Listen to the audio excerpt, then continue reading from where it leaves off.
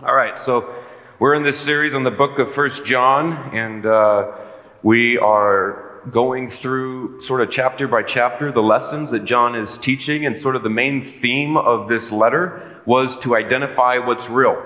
And we live in a culture right now where it is no longer... Do you remember when it used to be like if you had photographic proof, or if you had like video evidence, that was a slam dunk, right? Like that was obvious. We need to turn the lights up in the house. I need to be able to stare into people's souls as I speak, and I can't do that. Where's your soul, Alec? There we go. Now, with the deep fake stuff and the stuff we can do that looks completely natural, no longer are photos or videos valid evidence, right? We know that with VR, man, VR, I talked about that the first week. That stuff is so trippy. You can totally, your mind... Even though your body knows it's still standing in the room, your mind can feel like it's in a completely different place. And so the church was going through something similar. The church has been a few decades. It's getting established. And John sees that there is a heart, there is a spirit in the church, which is one of arrogance. One that says we are now at a higher level. We believe in Jesus Christ. We've seen the work of His Holy Spirit in our lives. In fact, we've attained such a great level, we don't even need to really love our neighbors anymore because we are on a heavenly plane and they are not. This is an agnostic type belief. Another part of that was that Jesus was not actually fully God and fully man. He was a man who God's Spirit came upon at baptism, left at the cross because there's no way the Spirit of God can endure such horrible thing as the cross, and then came back to the resurrected Jesus. So all sorts of things are like that going on, and they're preaching these things. And so John writes this letter to sort of set the record straight and say, knock it off. Here's what's real, here's reality, and here's what is false. And so I had planned on being in John chapter 4 this morning, right? One of the greatest verses in this whole section is to test the spirits. Test those who are teaching you. Test them against the Scripture. What has God already said? Is what they are saying what Jesus spoke? And I love that. And so I even told the pastors on Tuesday, this is what I'm going to be preaching on. And then Tuesday afternoon, I open up my Bible and begin to read, because I read and reread before I do it. And I'm reading 1 John 3:1, not 1 John 4:1. And I didn't catch it, and I start reading, and I'm like, wait a minute. I thought they talk about testing the spirits right out the gate. Where is that? And then I realized I'm in chapter 3, not chapter 4. But by then, the damage had been done. The Lord had clearly said, you need to talk about this. And because last week we talked on 1 John 3:11 through the end of 11, I hadn't talked about 1 through 10, but specifically this morning where he stopped me was 1 through 3. Because this is the rationale. I don't want you to teach about testing the spirits in life until people understand their identity in me. And John clearly lets you know what it is in these 3 verses here. So we're going to look at that this morning, and I hope this brings a solid foundation for some of you in here this morning. For others, I hope it's a needed reminder, right? We do not overcome the world by our knowledge or by our power, our finances, or our status, but by the blood of Christ. And sometimes, even if you've been following the Lord for decades, you can forget that. So let us remember that this morning. 1 John chapter 3, verses 1 through 3 goes like this. How great is the love the Father has lavished upon us, that we should be called children of God, and that is what we are. You see the exclamation point at the end of that? Does it have it up there? Yeah. That is what we are. John is like driving this point home. You are a child of God. The reason the world does not know us is that it did not know Him. Dear friends, now we are children of God. When? Now. Right now. We are children of God. And what we will be has not yet been made known. But we know that when He appears, we shall be like Him, for we shall see Him as He is. Everyone who has this hope in Him purifies himself just as He is pure. All right. Why did the Lord let me move from 4 to this? I want to show you this morning because I believe that understanding this, I mean not just understanding it as far as like I understand that a chair is for sitting in, understanding it, letting it burst the boundaries of what you believe, letting it overtake your emotions, your mind, your will. Do you understand what it means to have access to God? Really, access to God.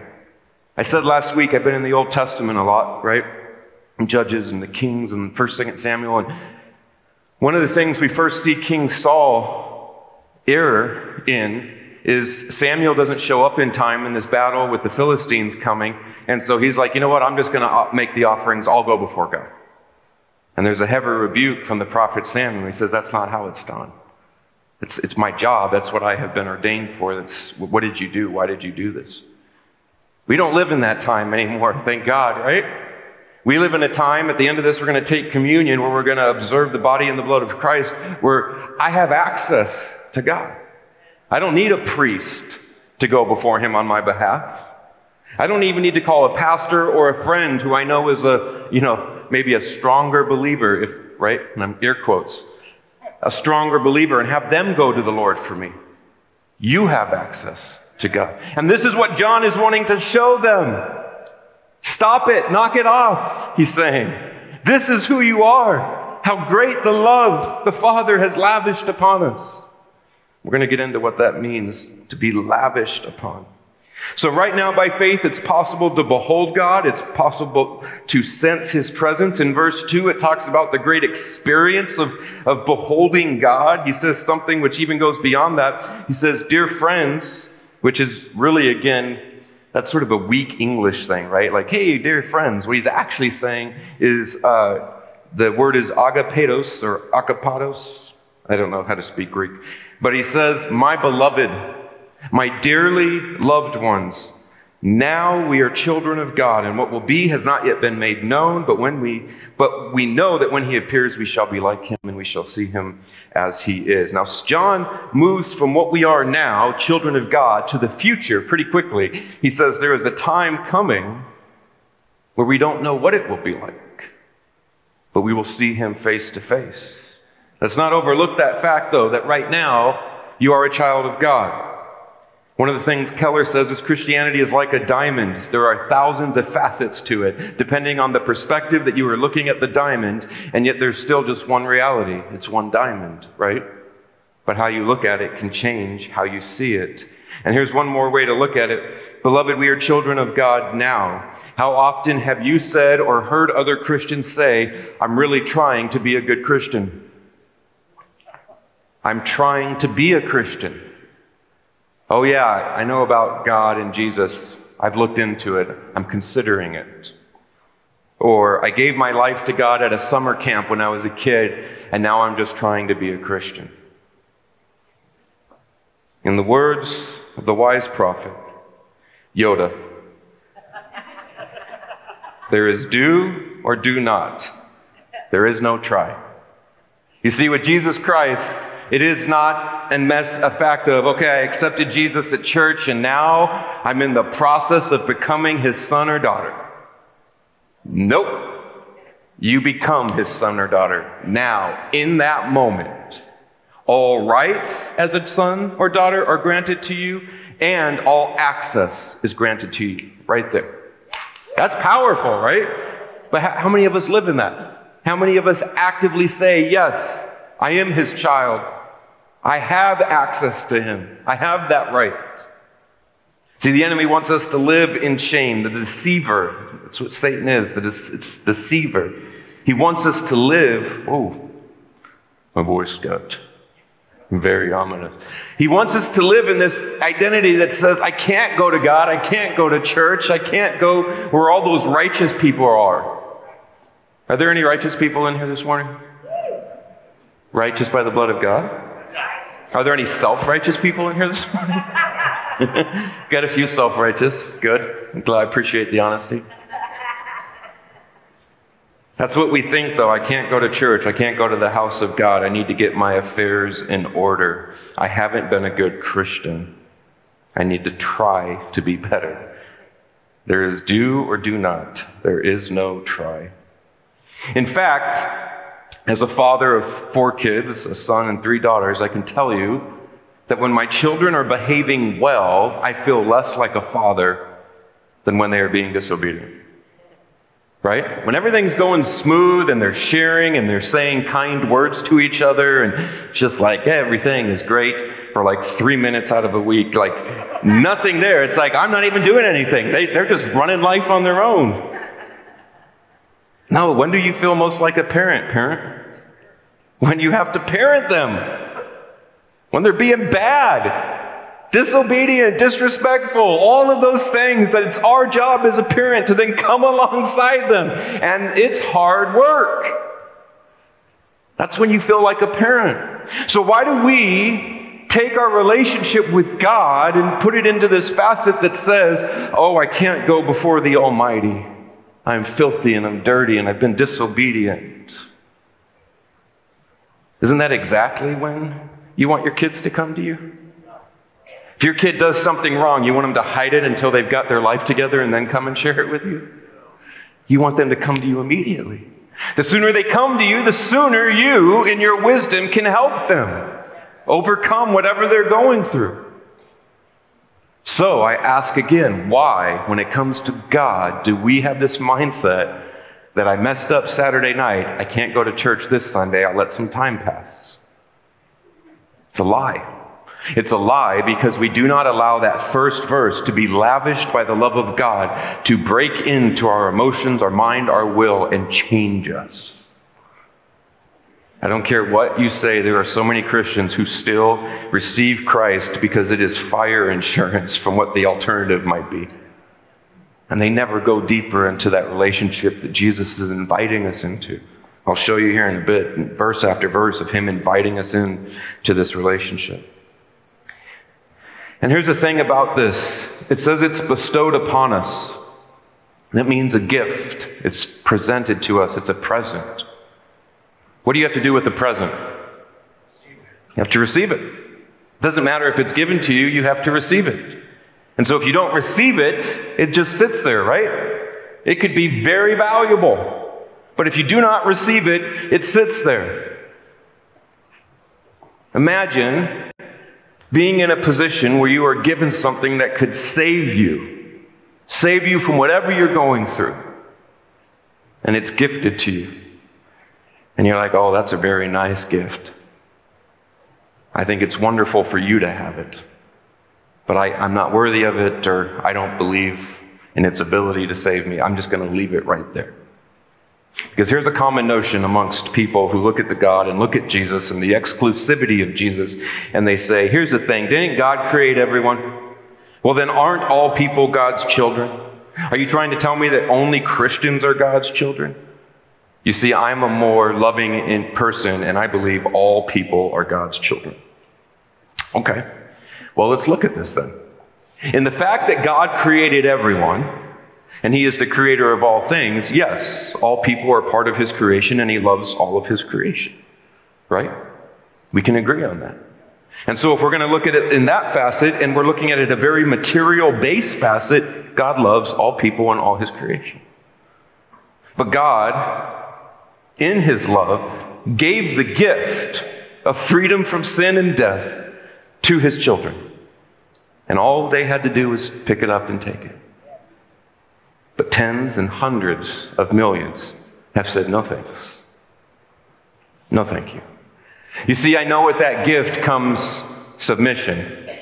I know with that gift I have to acknowledge I'm a sinner in need of a Savior. I know with that gift means that I have to give up my own personal wants and desires to love others and to love a God more than myself. No thank you. I don't need that. I'm trying to fill my soul with something, and I don't think that's going to do it. I'm pretty sure it's money or sex or fame or relationships or work. I'm going to give those a try. I think those have worked out for other people. So when you say that God is the Father of all people, in the sense he is their creator, yes, but in the sense that he is their father in relationship as son or daughter, no, not at all. In fact, it would be ridiculous. It would be a complete misunderstanding of what the gift is to say, oh, well, all people have it. All people have it. All people have access to it, but not all people have it. So does he love his creation? Absolutely. John 1:12 says, for as many as received him, as believed in his name, he gave rights to become children of God. You have to receive it. This is why it's a lie, it's blasphemy, it's ignorance to say, what an unloving God, only Christians go to heaven. No, anybody who wishes to accept it goes to heaven. Because we're a people that need to label things in order to understand them, we call us Christians. Jesus just said it, we were essentially followers of the way. That was what it was originally. And people were like, what's the way? Well, it's Christ. Oh, so you're Christian. Sure. Like, we're followers of Jesus. We put labels on things, not Christ. Christ said, here I am. Here is the gift of salvation. You can receive it. So since I was created by God and God loves people, I believe that what it means to be a child of God should be something that is important and should be actively played out in my life. So what does it mean to have rights? Am I sounding weird again? Is it just me? What does it mean to have rights? In the time of the New Testament, if you were somebody who had a large estate, lots of money and things to give to people, and yet you had no children as heirs to all your stuff, you could go and find an adult who is somebody who you knew, loved, is a friend of the family, whatever, and you could adopt them, even if they were an adult. And actually, a lot of times was an adult. And then that person, once you adopted them, had all the rights as your children. 100%, the day you adopted them, they had rights. They were now heirs to your estate. They could make decisions, all of that. If you had any debts coming into the relationship, your father would have paid them off. He would not have brought you in, kept your debts, and expected you to pay them off. Part of adoption was he paid off all of your debts. Isn't that interesting? We think of adoption, and it's always for children, or especially young children. We think, oh, that's adoption. But this was adoption in the time of Christ. Here's something else that happens when you're adopted. I alluded to it earlier. You get access to that person that other people don't have. Right? You get access to that person. So arguably, the President of the United States has been, for many decades, the most powerful position in the world as we know it. Right? The most powerful position. This man, tons of responsibility. Who's the one person, if you think about it, and so let's just look at it in my perspective. If I'm president, I've got 3 girls and a boy. If my daughters cry out to me in the middle of the night that they are sick or scared or they need a drink, do I get up? No, Christy does, because I won't wake up and hear it.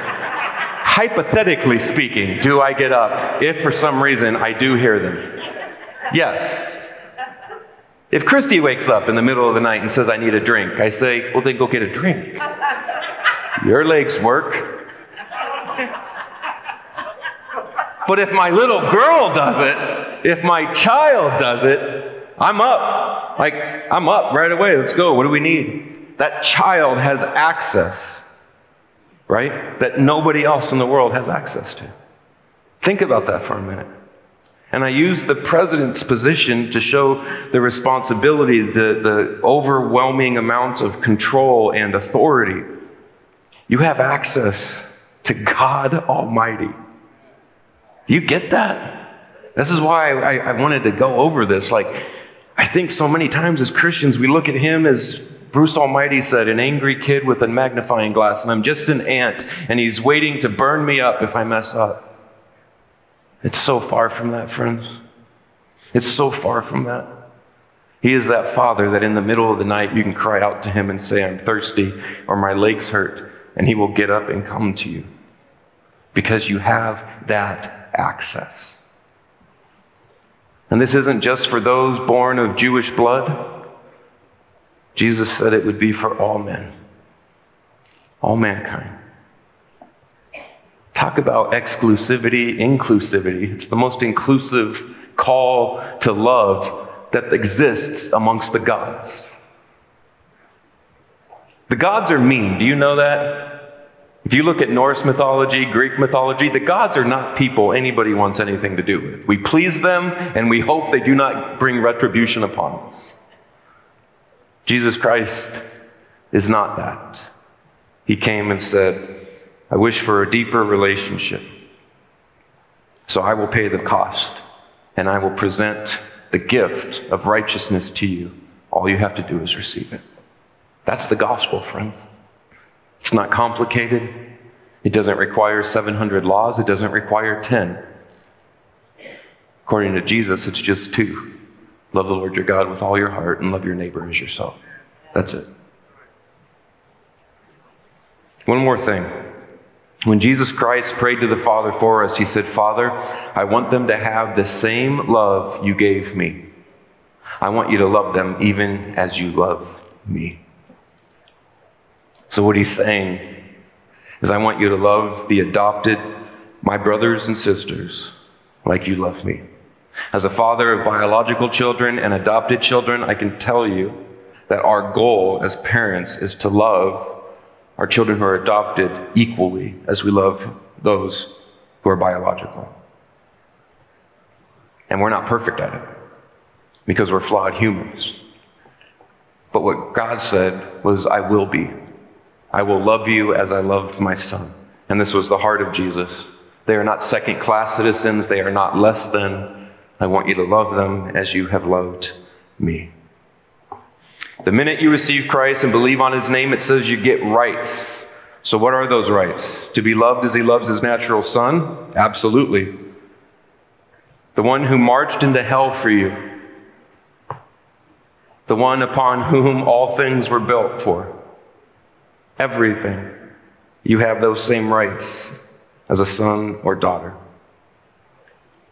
Doesn't it make sense then that the deceiver would attack this identity? Because we know a kid that is safe and secure in their father, who knows their father will answer their cry in the middle of the night or in the middle of the workday. They have boldness, don't they? They're bold. One kid may say, oh no, you can't go into my dad, he's working. Another kid walks, my kids walk right into my office. Even when there's people in there, we got to work on that. There's boldness. I can go into Dad's office anytime because I have access to him. What if you treated your relationship with God like that? And rather than look at yourself when you've made a mistake and say, oh, I'm unworthy, or rather than look at somebody and we judge, oh, they've fallen away from Christ. They must not be Christ's anymore. Okay, well, that doesn't jive with the Bible because the Bible says that we have legal position. It's a contract, it's a covenant, it's an obligation and a promise by God. So, if you receive Christ as your Lord and Savior and then proceed to spend the next 10 years in the slop and the sewage of life, does that mean you are not a Christian? Well, did he really receive Christ or was it just a fake thing? I don't know. Who are you to determine that? All I know is that Christ said, you call upon me and receive the gift and it's yours now, instantly. You don't need to prove yourself. You don't need to change a bunch of things. You're mine. Trust me. Come to me. Let me change you. If you have a child that you raise up, right, or maybe one that you adopt and they come into your family, they agree, yes, and then a year goes by and they rebel. And you've loved them and their home is your home. Are they no longer your child because they rebelled? Even though they were adopted? No, of course not. They're your child. No matter what. They can come home disgusting, broken, bloodied, and you will love them and get them picked up and put back on their feet. You know how many parents I know have done this? Maybe a parent did this with you where they picked you up, put you back on your feet, and you are where you are now because somebody loved you when you were at your worst. This is how God loves you. This is why we can't give up on people who we believe are too far for God to reach. This is why we can't make preconceived judgments about people and then say, no, they're not his. Let God make that decision. I have one job, not to tell whether or not they're his, but to love them. And loving them is sometimes rebuking what they're doing, but letting them know my home is open for you when you need help. I don't agree with what you're doing. What you're doing is against the heart and the will of God, but I love you deeply. And I will be there for you. That is a Christian response. Not telling each other, oh, well, they're not saved anyway, so it doesn't matter. All right. Next, we get into this section where he says, but there is something to come. There is something that is even greater that is going to come when we will see him face to face. Romans 8 tells us that nature is subject to decay. We know this, right? Flowers rise up and they're beautiful for a short season. And then what? June and July in Arizona come and they just die. We have this amazing flower in our backyard, calla lilies. I think I'm saying that right. I don't know if it's cow lilies or calla lilies. It's not important. Thank you. But it completely goes away, and there's nothing there in this section of rocks that is just rocks. And then every spring, it shoots up in like 2 weeks, this big, vibrant green plant, and then these beautiful white flowers. And then somewhere around late May, June, it just dies, like in 3 days. I mean, brown over and then disintegrates with the monsoon winds, and it's like it was never there. We know that nature tends towards decay, right? How cool that when we come and we see the Lord face to face, that when we experience the full transformation into the glory that is offered to us through Christ, that we bring nature with us. Nature is redeemed alongside us. The rocks cry out to him. Nature is part of the fall, and nature will be redeemed when we are fully redeemed. 1 Corinthians 13 says, we see things as though through a dark mirror dimly, but soon it will be face to face. John 17:24, Jesus is praying and he says, Father, I will that they may also be with me where I am, and they may behold my glory you gave me, for you loved me before the foundation of the world.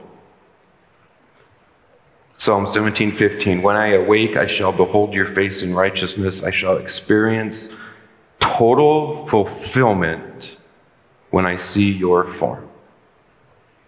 And this is what we're going to close on. Total fulfillment.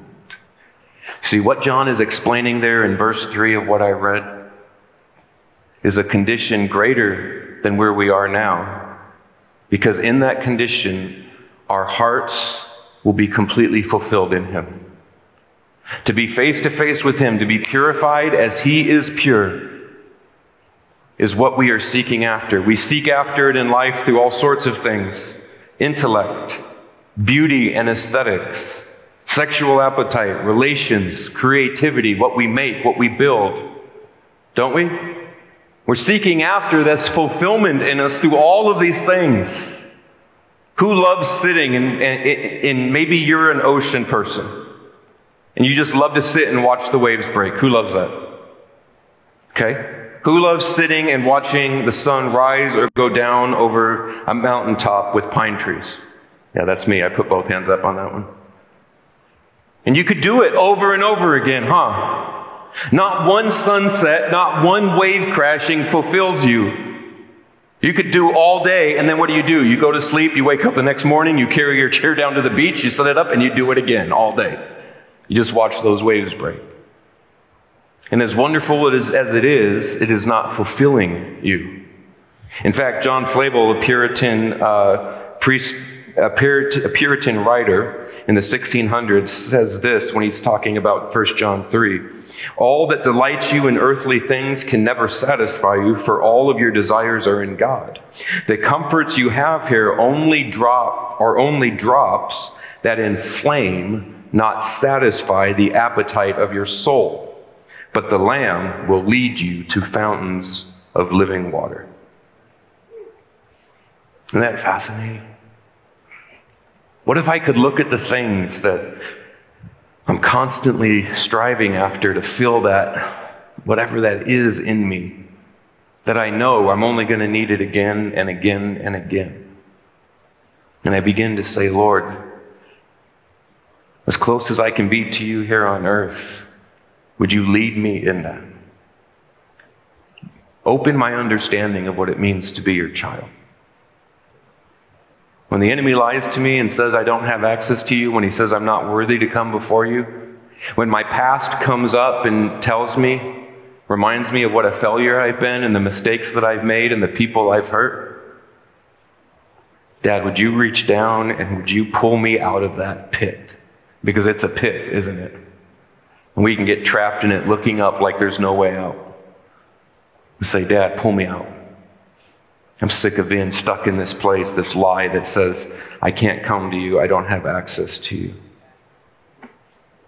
I will behold your face in righteousness. I will be satisfied in seeing your form.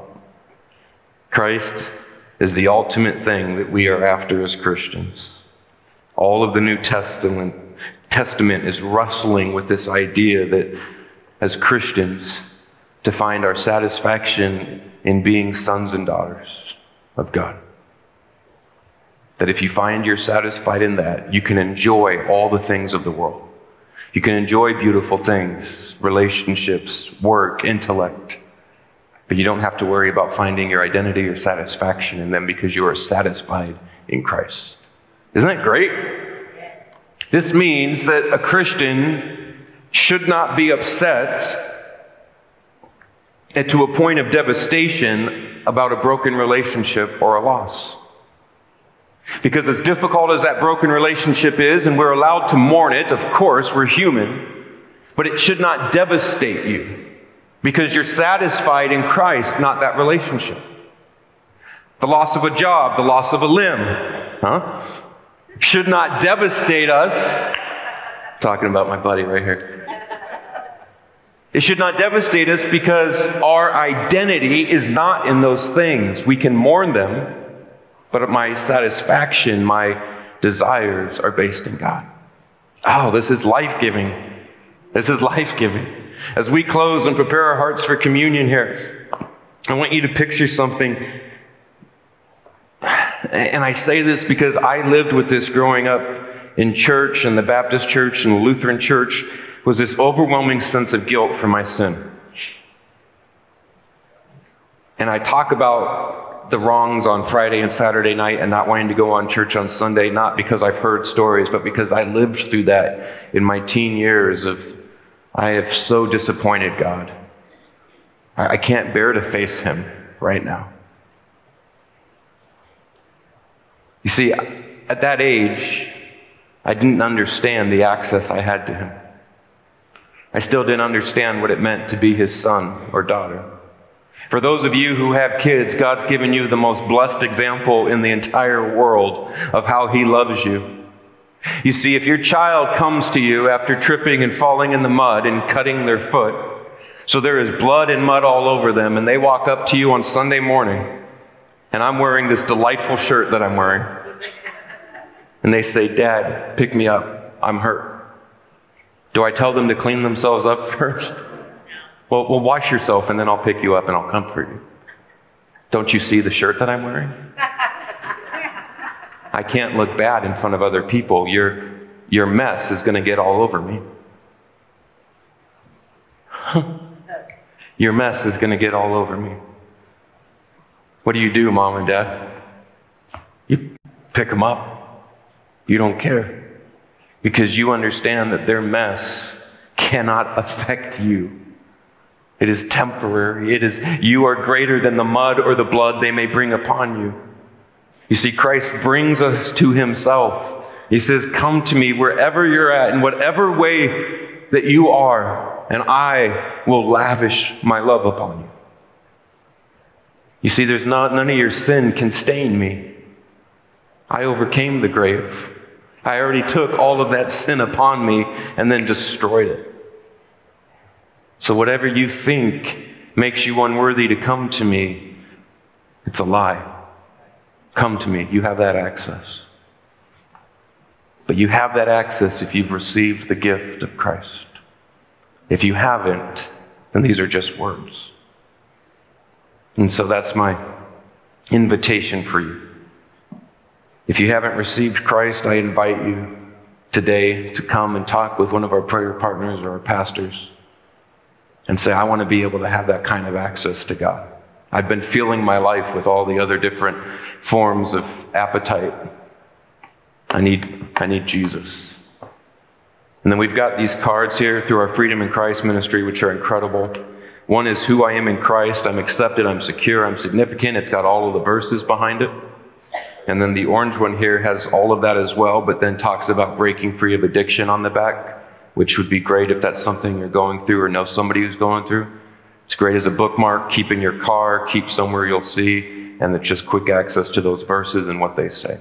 These will be up here. I know Ryan, who leads our Freedom Ministry, will be in the back with some of them, but you can grab these as well. I'll set them up here. Let's pray and come before the Lord in communion. Father, oh, we thank you, Lord, for this morning. I thank you, God, that my identity is not found in my nice blue shirt. It is not found in the things that I have. It is not found in the things that I've made. Lord, a long time ago, you found me and made my identity in you. And you have upheld that in me now for 34 years. I am beyond grateful and humbled and blessed. I pray that those here listening today, God, would do the same. That they would cry out to you in their brokenness. That they would rest in your arms. That they would understand the access that you have given us through Jesus. And they would take hold of it. Through the power of your Holy Spirit this morning, Lord, lead men and women in this room to move towards you as sons and daughters. In Jesus' name, amen. If you have the bread and the cup, we're going to take communion together. So I went up to North Phoenix, where my brother lives, and spent Friday night there and all of Saturday with them and his family. And my brother loves the Lord deeply. And typically whenever he talks about the love of Christ, tears will come into his eyes. He just can't help it. And we were talking about the disgusting things going on in the world and the crimes against children and the sex trade and slavery and all of that that's going on. And one of the things he said really struck me. He said, you know, as disgusting and horrendous and terrible that all of that is, there is nothing more horrendous in the history of mankind than the crucifixion of Jesus Christ. And he said, I wish more Christians understood that. You see, when you look at Jesus Christ, one who came down, God, the Creator, in the form of his creation with one purpose, to love, to set free, and to restore, to give life to all who would receive it. And what did we do? We beat him, spit upon him, we scoffed him, we whipped him, and then we stripped him naked and hung him on a cross to die the most painful death we as humans could have imagined up. We took the very gift of life and spat upon it. When I take communion, I remember not just that Christ died for my sin, that night that he broke bread with the disciples, but I remember that it is my filthiness, my bloody, muddied body that he receives to himself and that he purifies. And you see, when you come to Christ, he doesn't set you back down a mess. He purifies you. He begins to clean, restore, and redeem. And so as he took bread with his disciples that night, he said, this is my body. A body that we would abuse, torture, and kill. And he says, it's okay. I give it to you. Father, I thank you for not withholding the Son. I thank you, Lord, that you sought relationship when we were your enemy and against you. I thank you for the body of Christ. In Jesus' name, let's eat together.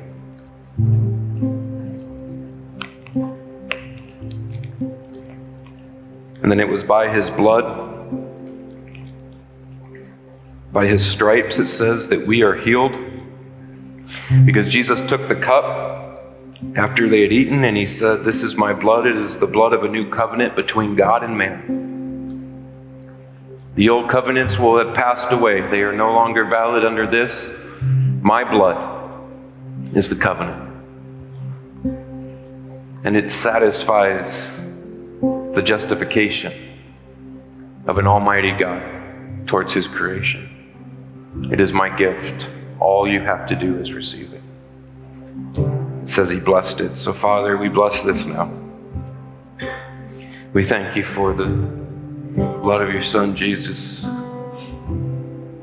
that he did rise again and a mighty roar like a lion overcame death and passes that gift on to us. It is with great humility and gratitude we drink this morning. In Jesus' name, amen.